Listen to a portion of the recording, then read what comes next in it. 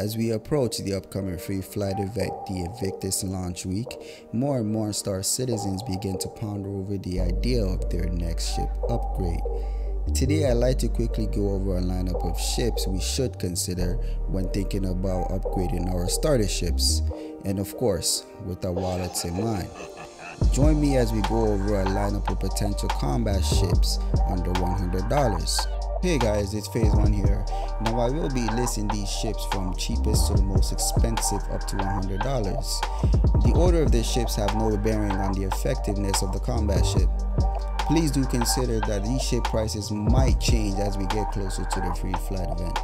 Make sure to hit the like button. Please do consider subscribing for future Star Citizen content.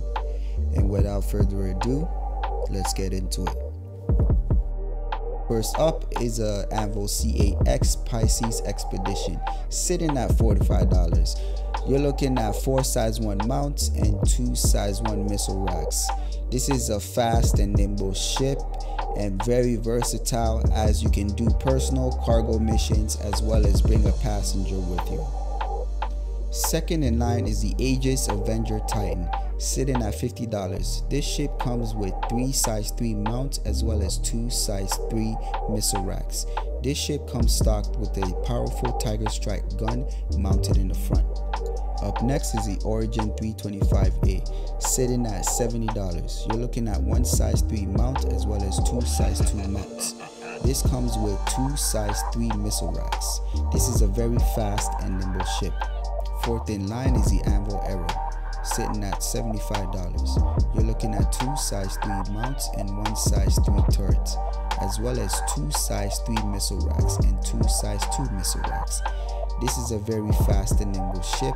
I recommend you stay out of direct fire and missiles. Up next is the Mixed Reliant Tainer, sitting at $75. You're looking at 2 size 1 mounts as well as 2 size 3 mounts. This is a very cool looking ship, very versatile, and it packs quite a punch. And last in line is the Aegis Gladius. You're looking at $90. This is a fast and nimble ship with 3 size 3 mounts as well as 4 size 3 missile racks. If you enjoyed this video, make sure to leave a like and subscribe.